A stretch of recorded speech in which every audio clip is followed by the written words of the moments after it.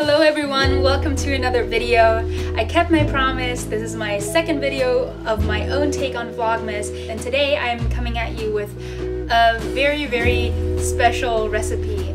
Not because it has any sentimental value or anything, but it's a recipe that I've made over and over again throughout the years. In this recipe I was using red lentils, but feel free to use whatever bean or legume that you have on hand.